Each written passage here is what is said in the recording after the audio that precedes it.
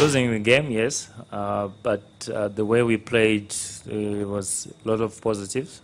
I thought like what you said, we're in the game for a long time.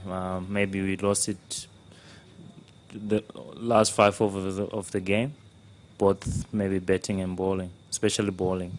We wanted to be positive, whether bowling, batting, even on our fielding. Everyone was up for it.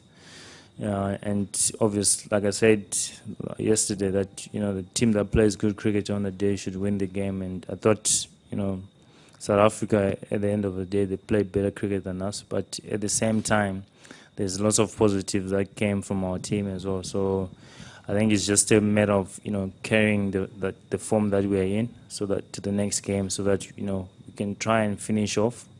Obviously, winning, chasing bigger scores like it's like an art. You need to find the best strategy to chase it down. So yeah, we can.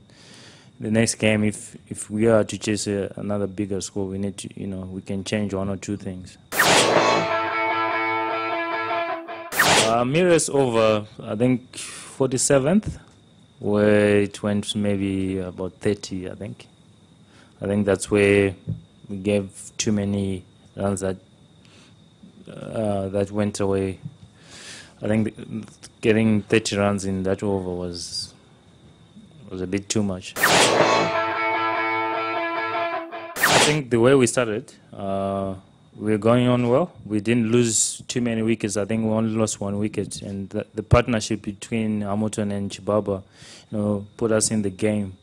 And it's unfortunate they went out at the wrong times, especially Hamilton and Chibaba.